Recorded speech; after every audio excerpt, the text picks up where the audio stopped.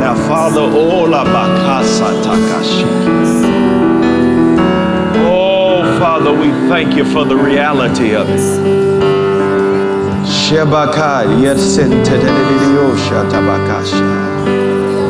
We thank you for the living reality of it.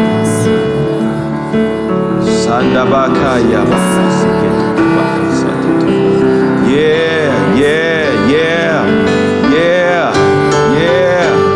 You set us free.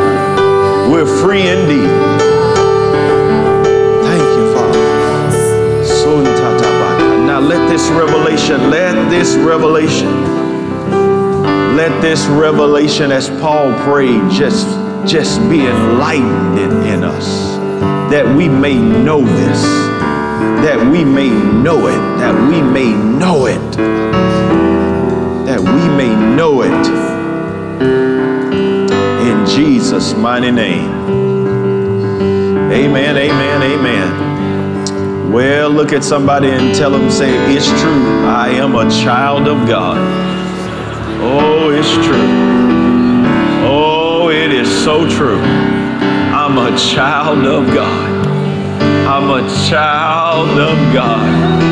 I'm a child of God. You may be seated. I am a child of God. A child of God. Oh man, they shouldn't have sang that this morning. I'm stuck now. I'm a child of God. Yes, I am. Woo. Well, open your Bibles to Hebrews chapter number 2. We in the home stretch, and I'm telling you, this has been a camp meeting like no other. I'm telling you, the right crew has been in here this week. Nothing against all the rest of the people. It's probably those online been pulling too, though. But I'm telling you, this has been something. And I want to just thank my wife, and I want to just thank Pastor Charles and Sue. That's my pastor, y'all. I love them so much. They have no idea how much I thank God. When he connected us, that was a divine thing. It was a supernatural thing. And can we just let them know how much we appreciate them? I know they don't like it, but they just have to deal with it. We love y'all, and thank God for you. And every time, I'm telling you, when I come back here, they just look younger. Telling you, he even starting to dress to the point where I want some of his clothes. I'll be asking, where you get them shoes? Where you get that shirt from? That's my man. And just to the worship team, and I know you got one more session to go tonight, but man, y'all have been on another level this week. And just all of this is my last time to thank all of those that have served us in any way. You know, Shay and Sean, and the food has been on another level. You know, I'm past the point now to where if I want another plate, I act like I don't want it. You know, sometimes I know my wife be looking at me like, hey, just calm down over there. And I'm like, no. I want some more, and I'm going to get some more. Amen. And so everything has just been amazing. Y'all are first class around here every year. And so thank you, even to the sound people that have worked with me, because I can holler at a moment's notice. And the camera people who have to chase me around, just to everybody. I want you to know I appreciate y'all so much. All of that helps with the anointing. Let's give them all a hand. And I thank you. Now, we've been talking about the mysteries of Christ. And when I say mysteries of Christ, we've been dealing with the revelations that come with Christ, unveiling these revelations of him. And matter of fact, go to Colossians 1, and then we're going to go to Hebrews, because this is the revelation that is the master to all of the revelations. It's like the consummation of what God was leading up to in Christ Jesus. Colossians 1, verse number 26 says, the mystery which had been hidden from ages and generations, but now has been revealed to his saints. To them God willed to make known what are the riches of the glory of this mystery among the Gentiles, which is Christ in you, the hope of glory. Hallelujah. Pastor Keith, you're going to have to help me today now. You get ready, I might hand this to you. No, I'm just, Christ in me, the hope of glory. Christ in me, the hope of the mystery that had been hidden from all ages. You know, the moment Adam fell, God spoke in a mystery right there in the Garden of Eden. In Genesis chapter number 3, God dropped a mystery off. And I just want to share what that mystery is. You don't even have to turn there. It's Genesis 3, verse number 15. And he said, I will put enmity between you and the woman, and between your seed and her seed. And that word seed is capitalized, which means he's talking about Christ right here. And you will bruise, and he shall bruise your head, and you shall bruise his heel. The moment Adam sinned and lost that original state of essence and glory and authority and everything that God originally planned for man, right there in that garden, God gave a prophecy about Christ. But nobody knew what he was talking about when he was talking about the seed of a woman, because they were thinking naturally. But God says, no, I have a seed coming that is going to fix everything that just happened in the fall. And your Bible says, and in the fullness of time. I don't know why it took God so long. Seemed like he should have fixed it the next day. But in the fullness of time, here comes Jesus, the seed of the woman that's going to correct everything that happened in mankind through that fall.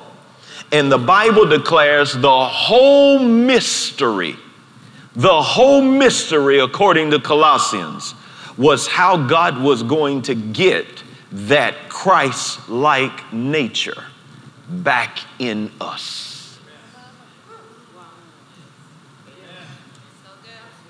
So when Christ comes back in us, it is the hope of glory.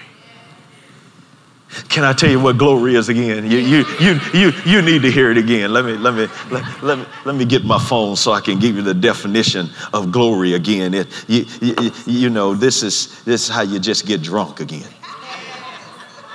In the spirit, that is, in the spirit.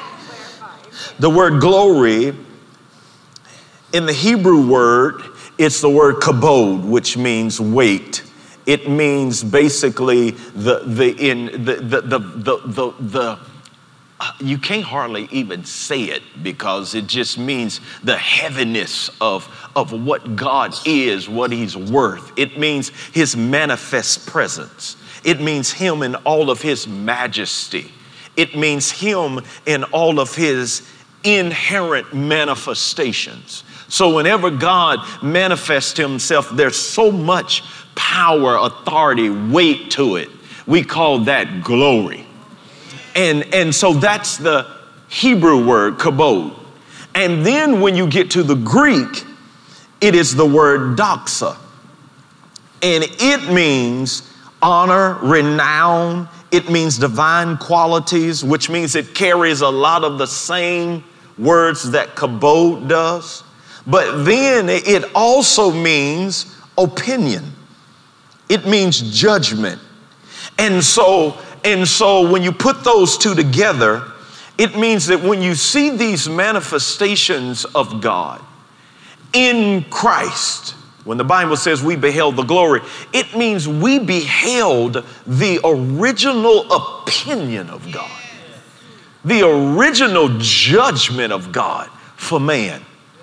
Oh my God. And when I said last night, judgment doesn't mean, so get judgment in a negative sense out of your mind. It's in a positive sense. Judgment means to look over facts, to form a conclusion. My God. It means to come to a conclusion about something.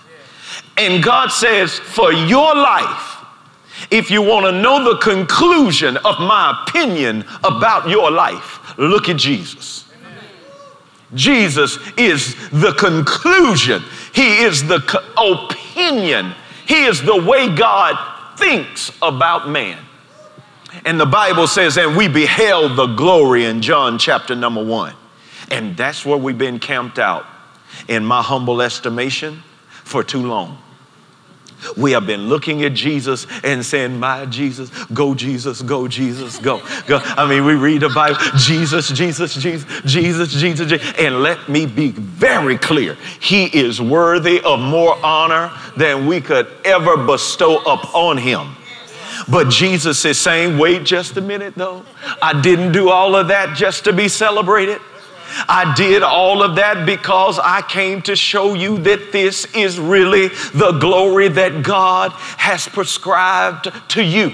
Amen. And so while you're watching me, pay attention, because I'm coming after disciples, because the real mystery is not how you see me as a God man in the earth. The real mystery is how I'm going to turn you into me. Oh my God, it is me in you that is the hope of glory. And so that tells me the moment we got born again, what the Father was hoping for, the expectation, what Jesus was expecting, was to see now this glory start to come out of us, which means to start to see us to walk in manifestations of the original opinion and judgment of God for our lives. Lift your hands and say, glory is coming out of me. It's coming out of me. And then last night, I'm just recapping last night. And then last night we found out just how big God's opinion was about us. See, there's a verse that Brother Hagin taught us all. I mean, when he dropped that revelation on the church about praying that revelation in Ephesians 1, about the eyes of our understanding being enlightened, that we may know the hope of his calling. But now this one right here is one that we need to pray and pray and pray, because this is the one I'm preaching about today. He said, also pray that we would know the hope of his calling. And watch this one. What are the riches of his glory? What are the riches of the glory? Watch this. Of his inheritance in the saints. It didn't say pray about the saints' inheritance in him. It said you need to get a revelation of his inheritance in us. My God, my God. Not just our inheritance in him, but his inheritance in us. We are his inheritance. We are his heirs. And we need to know just how mindful he is. Oh, what is man that thou art mindful of him? What are we that God is so mindful of us? And I told you that God last night, that when God sent Jesus, he didn't just send Jesus to show us how much God thinks of us. He also sent Jesus to show us what God thinks of us. He didn't send Jesus just to let us know he's thinking about us and he cares for us. Yes, but he also sent him to show us just what he thinks of us. That he would create the whole earth and then put it under our feet. Oh my God. My God in heaven, it's too early to get drunk. I feel like Peter on the day of Pentecost. But I'm telling you, some of them, they were already drunk when they met us at the car. They were already drunk. These two were already tipsy. They were already. So Christ in us, the expectation of getting back some of this original essence to become children of God. Now I want you to go to Hebrews 1. Hebrews chapter number 2. Let's go just a little deeper. Hebrews 2. Oh, Father, teach us who we are. Now, Hebrews is the book of declaring that Jesus was better than the covenants, better than Abraham, better than the blood, better than bulls and goats, the blood of bulls and goats, better than the angels. And in this context where I'm about to pick up, it's talking about how Christ was higher than the angelic rank. And so look at verse number 5. It says, for he has not put the world to come in which we speak in subjection to angels. It's talking about, as I set this up, it's talking about the preeminence of Christ. How Christ is above everything. He's even above angels. Because God didn't create the world and then subject it to angels. He created it and subjected it to man. Hallelujah. But then man lost it and then Christ came. And so it's talking, it says, so because one testified in a certain place, and we know where that certain place is. It's in Psalms number 8. Saying, what is man that you are mindful of him? And the son of man that you take care of him? You have made him a little lower than the angels. And of course, that word is Elohim. So you made him a little lower for just a little while than God. Now, I want you to look how amazing this is, because now the psalmist said this prophetically in Psalms 8, saying, what is man that you're mindful of him, that you created him? You created all this with the work of your fingers, only to turn it over to him and put it all under his feet. Who is he? My God. Who is he that you would do all of this for and give him all of that power? But then the Bible declares that he's actually testifying of Christ. Why is he testifying of Christ? Because he's testifying of the last Adam. He's saying that originally you created this earth, gave man dominion over it. Who is he that you would do all of that for? But then he fell and lost it. But then another man came. Hallelujah. What is man? Jesus called himself the Son of Man. And so now Paul is picking it up. I believe Paul is the writer of Hebrews. If I'm wrong, I'm just wrong, but I just believe he is. Because you can't have that kind of revelation and it not be Paul. But anyway, he says, so this was testified in a place before in Psalms 8. That you made a man a little lower than yourself and crowned him with glory and honor. And you set him over the works of your hands, and you put all things under his feet in subjection to him. For in that he put all things in subjection to him, he left nothing that is not put under him. My God, my God. Now I want you to grab this, because we're talking about two men. In the Old Covenant, Psalms 8, he's talking about the original manifestation and creation of Adam. That was God's will for us. If Adam hadn't have fallen, Jesus wouldn't have come. He wouldn't have had to come. So he's coming to restore what was in Adam. We never got to see in Adam, in humanity, what it was like to have men and women in the earth with everything under their feet. We could have seen Adam and Eve before the fall, which it was our true identity and our true authority and glory, that everything was under their feet. The whole earth was under their feet. Everything that creeped on there, all the animals, everything was under their feet. Had all authority, including that backslidden angel. Called Lucifer. He had dominion over him because he was locked in this earth realm.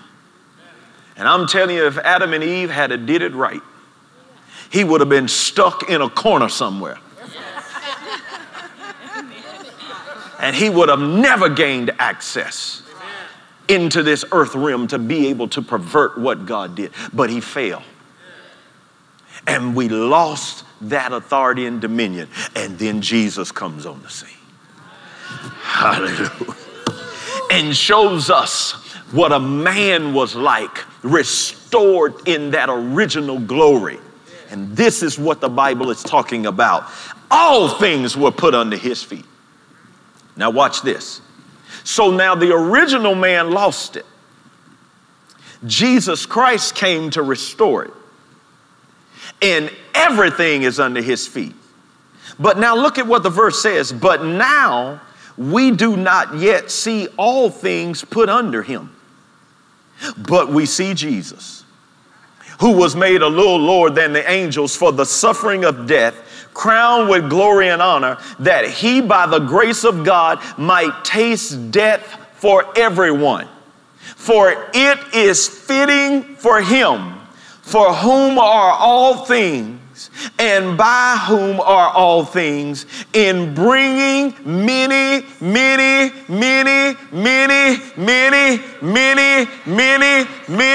sons to glory, to make the captain of their salvation perfect. Somebody say, the captain of my salvation. To make the captain of our salvation perfect through suffering. For both he who sanctifies and those who are being sanctified are all one. For which reason he is not ashamed to call them brethren.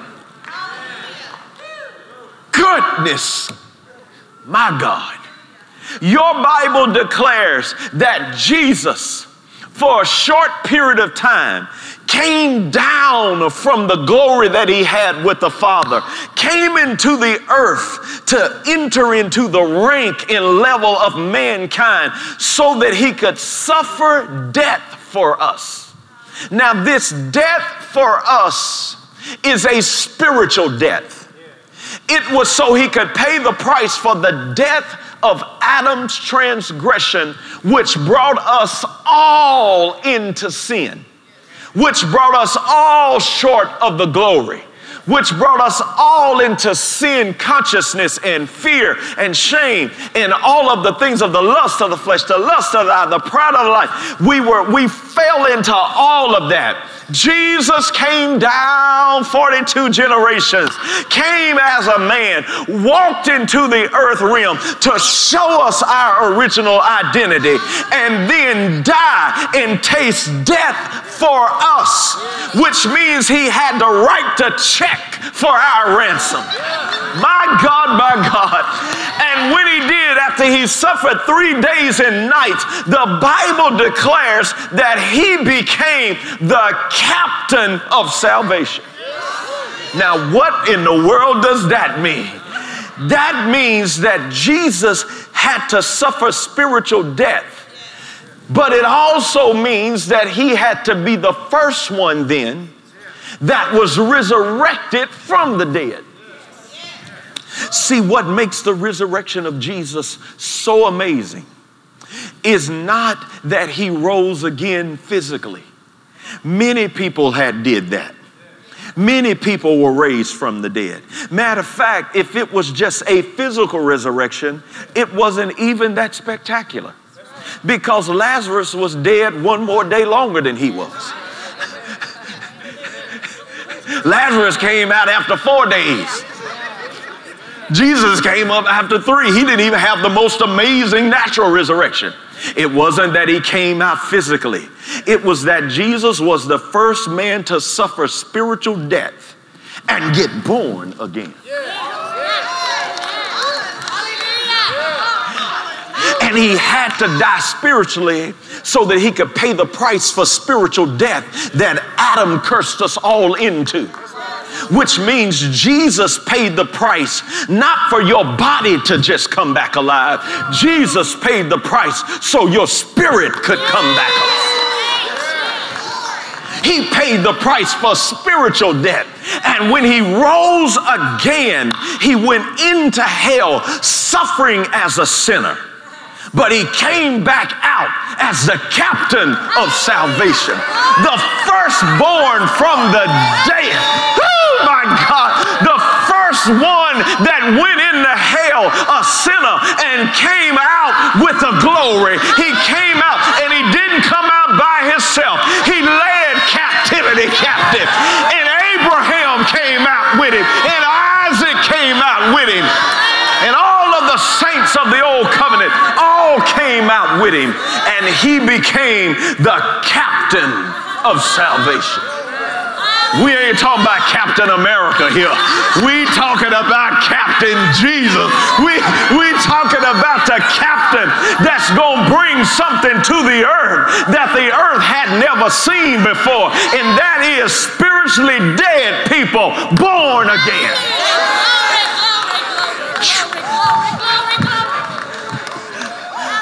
So the Bible says he is the captain of salvation. Watch this, because archegos is the Greek word for captain there. It is made of 2 Greek words, arche and gos. And arche means, let me tell you what arche means. Arche means, this word captain, it means the first. It means the first in order, in time, in place, in rank. It means the beginning. It means the origin. It means the person or thing that commences something. Watch this. It means the first person or thing in a series.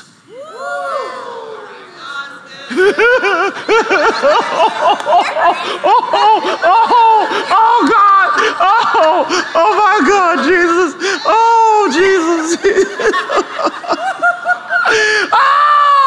Jesus says, when I became the captain of salvation, he said, don't just look at me. He said, there's a series of them coming behind me. Oh, he said, there's some more just like me coming. He said, there's some more just like me coming.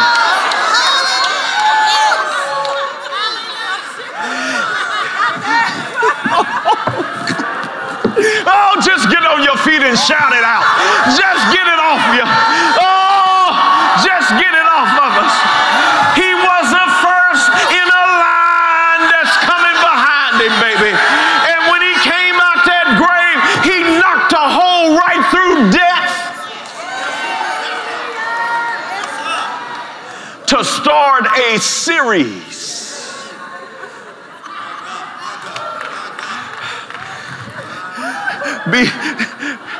You got it out? Okay, be seated.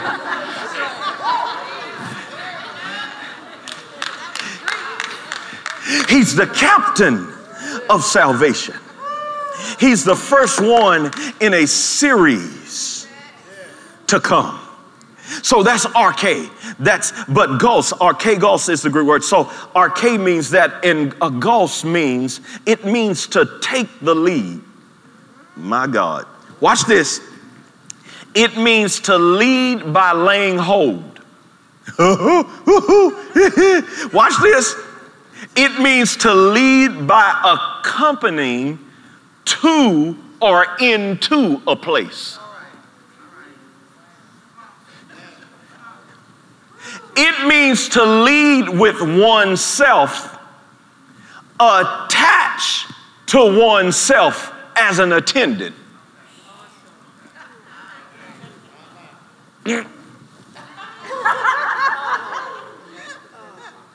Which means Jesus says, I'm the captain of salvation. And when I rose to be the first one in a line that's coming, in a series that's coming. But he says, the way I'm going to be the captain, though, is I'm not just going to be raised again and then just leave y'all. He says, I'm going to lead y'all. Which means he says, what I'm going to do when I come out of this. I didn't come out of this to be the only one. I came out of this to attach myself to you. Take you by the hand and show you how to walk in this. I came to grab your hand so that you could walk right in this. Which means while you're coming behind him, he said, I'm going to pull you into it. I'm going to walk you into this glory. And I came to tell you the captain is in here today saying, follow me into this glory. Walk behind me until you see the authority that I died for you to have. It means he is taking us by the hand and walking with us into this great salvation. Oh my God. Somebody shout, here's my hand, Lord. Pull me into it. Pull me into it. Walk me into the glory. Walk me right out of my natural mind and walk me into the spirit. Walk me into what you were created me to manifest. So Jesus says, I'm going to walk you through this. I didn't come out so I could just be preeminent. I came out to bring you out. And the Bible declares that's one reason he sent the Holy Ghost.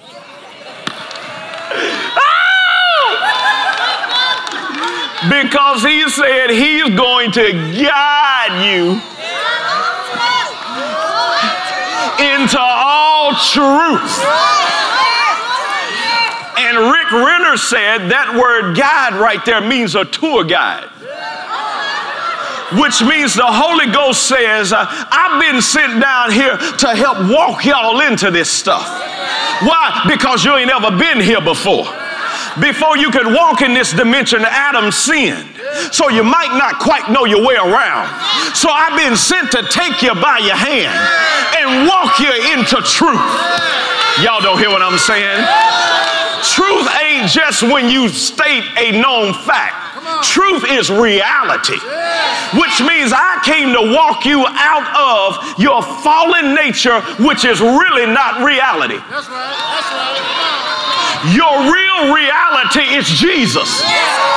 Did you hear what I said? Jesus is reality. Jesus is the original purpose. Jesus is the glory. And the Holy Spirit says, I've been sent by the Father. I've been sent by the Son to walk you into this. So that the captain of your salvation can walk you into everything you were just created into, recreated into, born into. And so your Bible declares that the captain of our salvation is not perfected or complete, watch this, without you.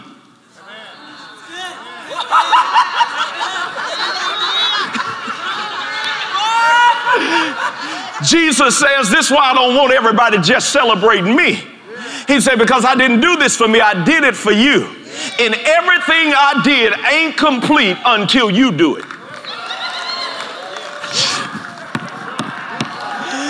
It ain't finished until you walking on water. It ain't finished until you casting out devils. It ain't finished until you speaking to the winds and waves. It ain't finished until you got joy. It ain't finished until you can sleep through a storm. It ain't finished until you walking in everything I walked in. It ain't finished. And I don't know if we'll get to all of this on this side. But tell somebody, I'm going to walk as far as I can. I'm going to walk with him as far as I can. I'm going to walk with him as far as I can. Oh, take his hand. Let's take his hand and walk into it today. Woo! Boy, y'all got me preaching up a storm up in here. Good God. So now, Jesus says, I came to start something. That's why he says, when I build my church, the gates of hell ain't ready for this. Because had the princes of this world known,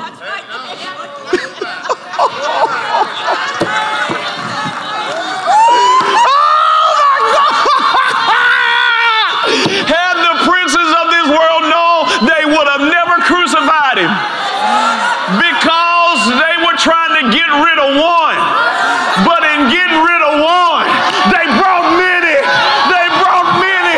They brought many sons unto glory. My God, somebody help me shout up in here. Oh, we're coming. We're coming. The church is coming. We're coming on another level. We're coming with glory. We're coming with authority.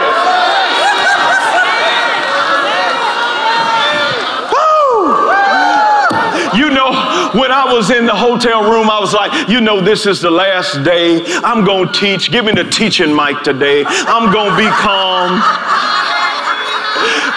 But I didn't sweat more in these last 25 minutes than I did all week long. Because I feel something in my belly. There's an awakening happening to who we are.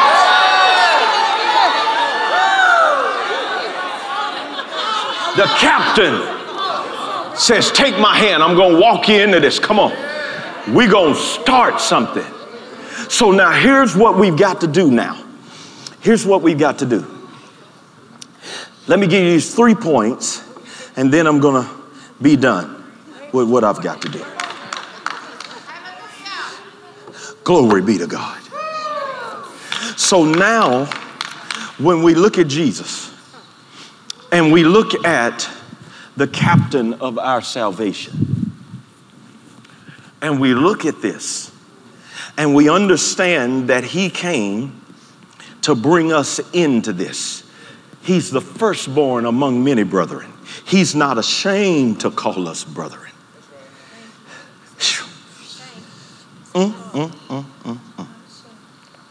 And the moment Christ came into us, he's expecting now a hope of glory. Now you know what that means. I know some of you already knew what it means, but every revelation just stacks it on. He's saying, now that Christ is in there, let's start manifesting some of this original.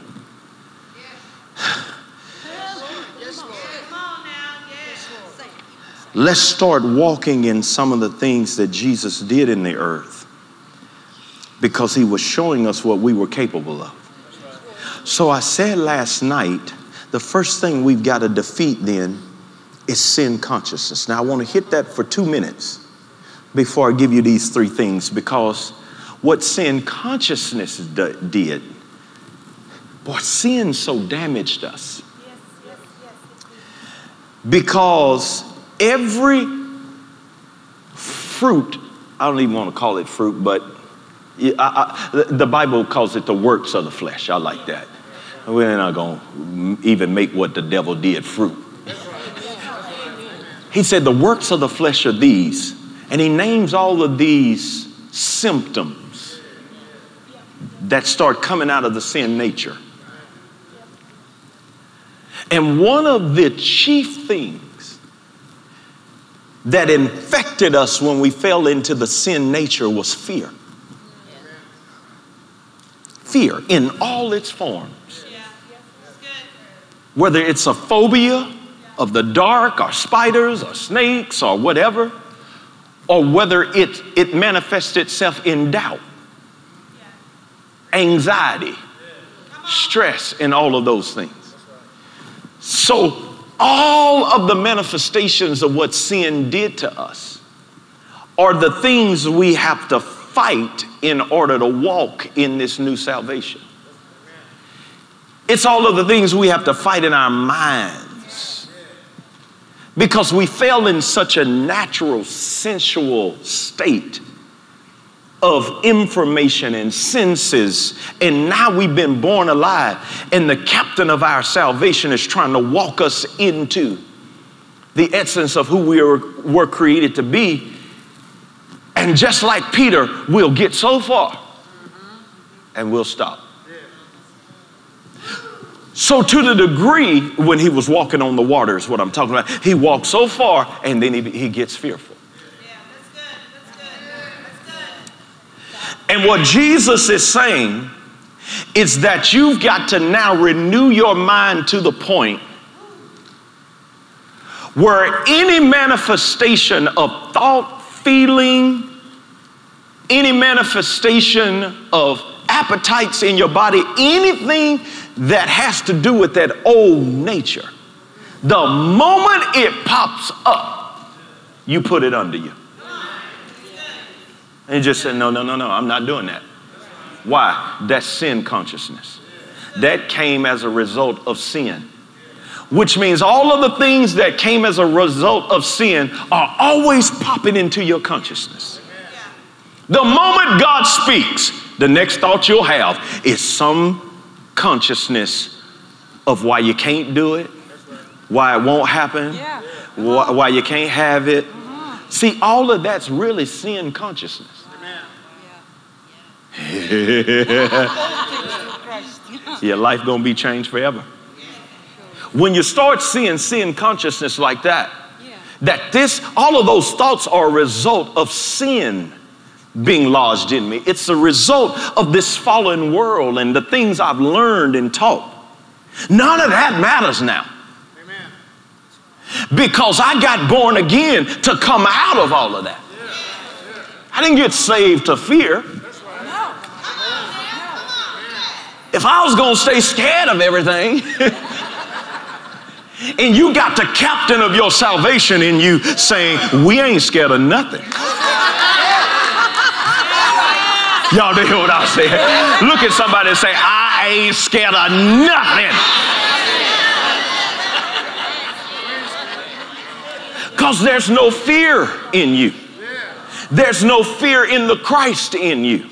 There's no doubt in you. So all of those things are just, they are the thoughts that come out of the unrenewed mind, the residue of sin. And I'm telling you, Jesus multiplied fish and loaves. And you mean we don't think he gonna pay our bills? Now, what makes us start to doubt all of that? Amen. Sin consciousness. Amen. Or like I said last night, sinner consciousness. Yeah. It means any thoughts, any feelings, any appetites, any emotions that I have that did not come from my new nature had to come from the old one. It's the residue of sin and its effects coming into my consciousness. And you got to fight that, because that's what's holding us back. It's not the enemy. He's defeated. Matter of fact, there are going to be seasons you're not going to even hear from him. That's right. Oh, y'all don't hear that. No, there are some seasons he going to roll up in your house. You going to put such a whooping on him. He going to go back to Satan and say, don't send me over there no more. Y'all don't hear what I'm saying? We're not people who are ran by the devil. We are people who run devils. We're the people who tell the devil, I wish you would.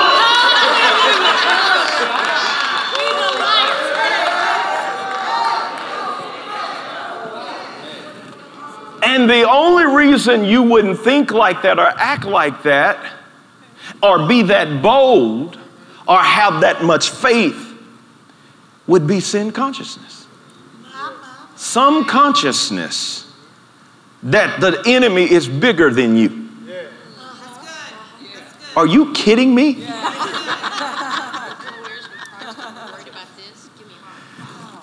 Jesus showed you how to deal with the devil. When the demoniac had a legion of devils in him. Roman legion is up into the thousands. And these ain't two devils. He got all kind of personalities that they're speaking through him. He cutting himself. You know, people can't bind him, can't chain him, can't do anything. I mean, just madman. Until Jesus showed up. And when Jesus showed up, the devil said, whoa, wait a minute. Have you come to torment me? That's the way the devil ought to do every morning when you wake up. The moment you put your foot on the floor, they ought to start backing up. I say they ought to start backing up.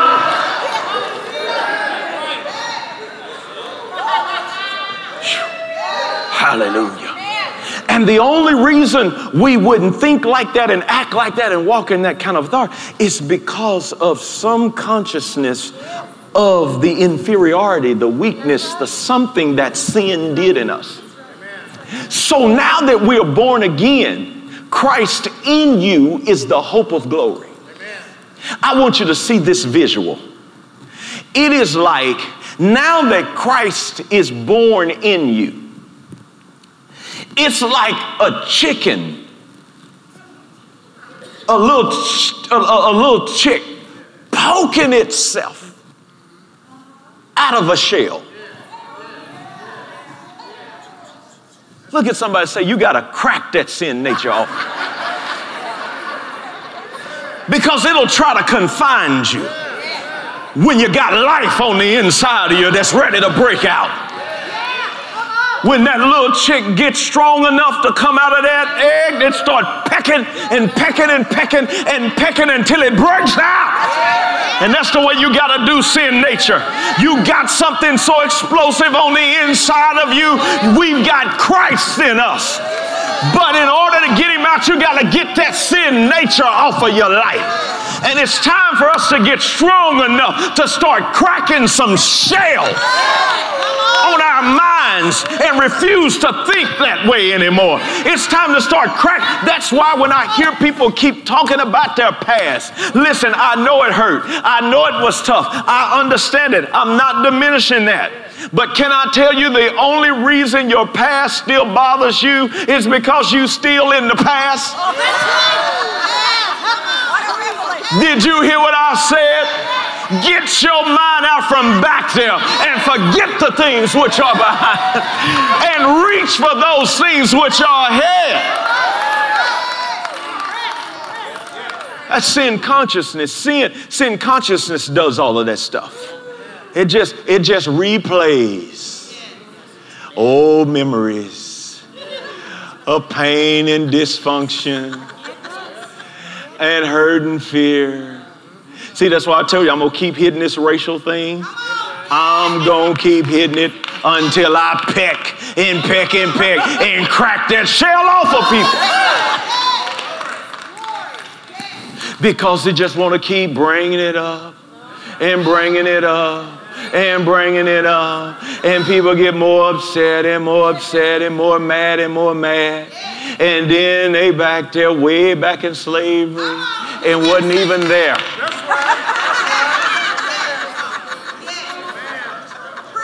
Because that's the sin consciousness. That's the old nature. It likes to fester in stuff. It likes to keep you in bondage. It likes to do stuff like that. It likes bringing up the past. Anytime the past start coming up, you know you into sin consciousness. Did you hear what I said? Anytime all these things, so whether it's racial or something that happened to you, it could be something traumatic. It could be something in the past. Anytime the devil keep trying to bring that stuff up and you entertaining it, that's sin consciousness. Oh, I'm helping people today. And so it's like we got to break out of the shell that's trying to confine us. We are now sons and daughters of the Most High God. So now let me give you these three things because I'm going to leave you with some homework. There are three things I want you to major on. And so when you go back and read Matthew, Mark, Luke, and John, you're reading the captain of your salvation. Jesus is showing us our true glory, our true essence. He's showing us exactly what we were created to do. It's showing us the capacity of which we could do in the earth realm. Now, the only thing Jesus had on us, like I said last night, is he didn't have to come from the death side into life. He was born with life. We got to come out that shell. We got to come out of death. We got to get all of the ramifications of it off of us. But the moment Jesus comes into your heart, you ought to start breaking out of it. Breaking out of it. Coming out of all sin consciousness. Coming out of all weakness consciousness. Coming out of all fear. Coming out of all the things that came with the old nature. Every time it comes in your mind, just say, I ain't even thinking like that. I ain't about to put up with that. I ain't doing it. Hallelujah. And so now, Jesus came to show it to us. So that means what you see in Matthew, Mark, and Luke, and John is the true picture of what you're capable of in Christ. Hallelujah. That's good. Yes. So there are three things I want you to be mindful of going forward in your life. Number one, the identity of Christ. Because now Christ in me is the hope of glory. That glory showed us our true identity. When I say identity, I'm talking about nature. I'm talking about character. I'm talking about the image. I'm talking about the life of God. I'm talking about eternal life that came into your spirit when you got born again. You got to learn now how to live by that. And you've got to be able to live like that when everybody else around you is not living like that. You got to be able to walk in the peace and joy and love and life of God in this dark earth realm, because that is the light that God wanted to show. Now, let me ask you this question, because it shows you your capacity. The Bible says Jesus was the Word. In the beginning was the Word was with God, and the Word was God. The same was in the beginning with God. All things were made by him. Without him, there was nothing made. And then the Bible says, and in him was life, and that life was the light of mankind. And the light shined in darkness, and darkness comprehended it not. Which means it ain't really working unless it can work in the dark.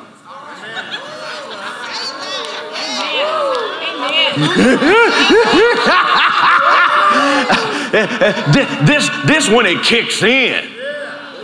It's when it's exposed to darkness. So when trouble shows up, you just start shining. When darkness is around you, see, everybody around you can be mad and you just start laughing. Everybody around Sometimes you can be upset and offended, and you're like, I don't see no problem in it. Because people are trying to pull you into their grievances. Did you hear what she said about me? You tell them, yeah, I heard it, but forgive them. Let it go. Come on. What you mean, let it go? No, I'm going to tell them. No. What you got on the inside of you shines in darkness.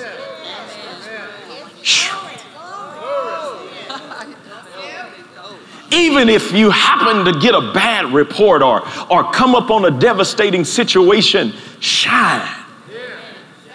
You got something in you that the worse the situation gets, the more peace you can have. I'm telling you, it can happen. It can happen. But you have to chase this glorious identity. So say this after me: from this day forward, I declare my identity is the same identity of Christ. And I walk in that image and that likeness and that nature. Hallelujah. Number 2, authority. Oh, my Lord. Boy, if I had time, we'd be here till 3 o'clock. No. Authority. Go back through Matthew, Mark, and Luke, and John and look at your authority. Because if Jesus did it, he's doing it with man's authority. That's right. He had to do it with Adam's authority. He couldn't do it in God's. He couldn't just come into the earth. Remember, he humbled himself. He gave all that up and came in as a man underneath that authority and glory of a man. And when you look at Jesus, you are looking at the extent of our authority. This is why words are so important. Because your mouth is the outlet for authority.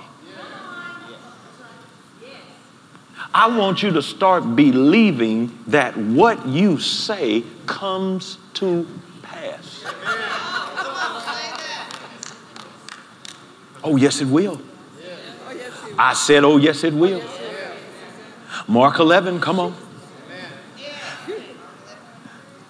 Dad Hagin, Pastor Cowan, God sent these men into the earth realm to bring these revelations to the church. Now you understand why you have to watch your mouth and why death and life is in the power of it, because God put everything under our feet.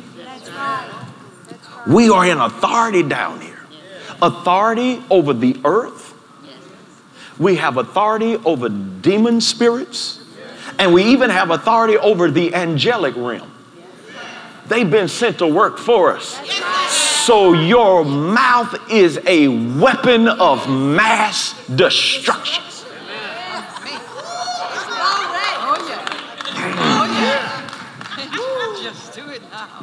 Because your mouth is how you release authority. And you have got to look at Jesus and be like, oh my God, I can speak to whatever is in the earth realm. Remember, he put the whole earth under his feet. The authority, we have no idea. But oh, we finding out. So my wife and I have been literally like just putting this on practice for about the last year and a half strongly. Put something up and talk to it. And know that the moment you open your mouth, things in this realm start moving. The spirit realm kicks into motion and starts rearranging things. Now, the only time this becomes difficult is if you have to deal with people.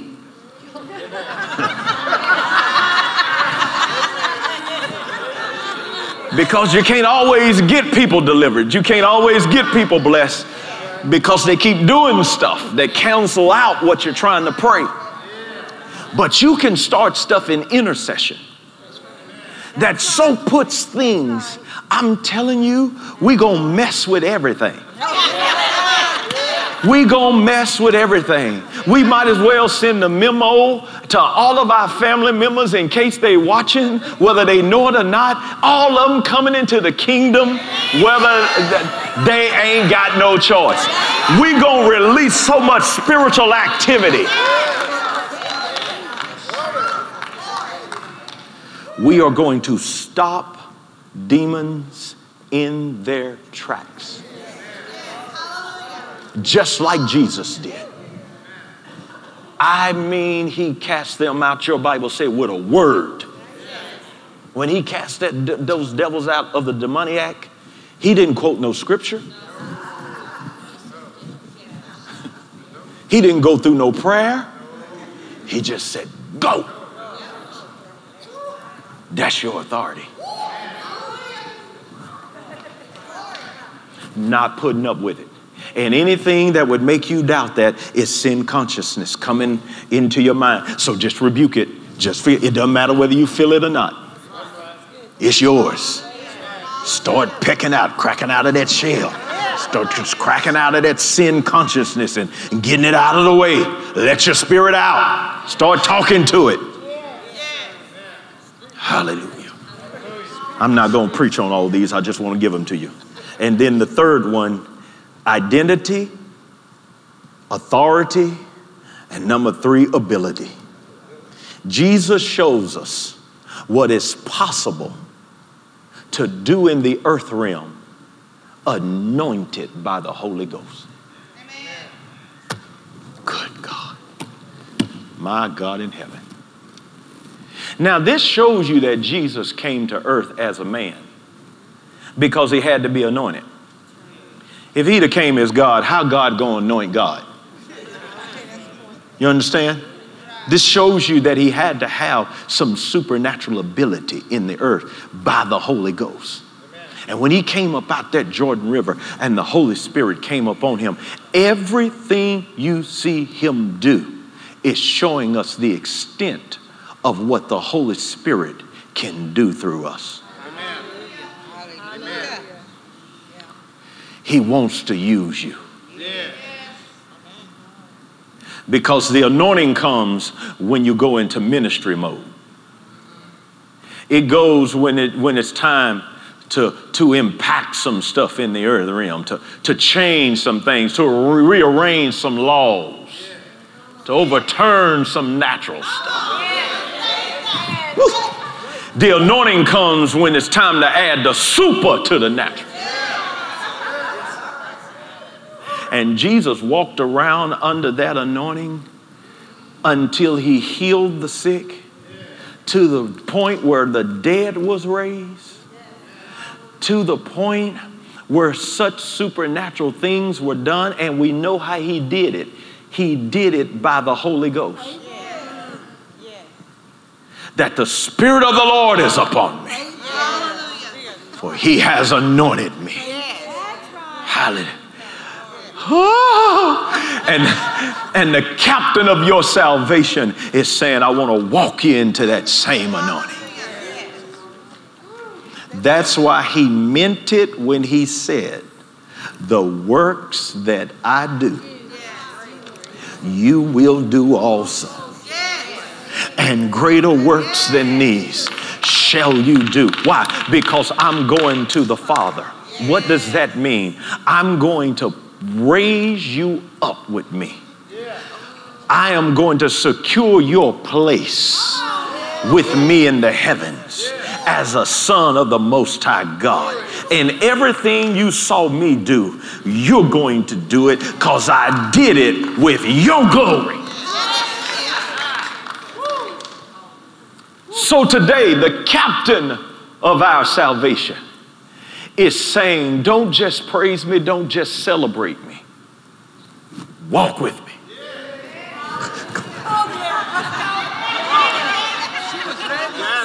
The captain of your salvation is saying, let's not just preach it. Let's not just sing about it. Let me walk you into it. Let me lead you into it. Let me lead you into it.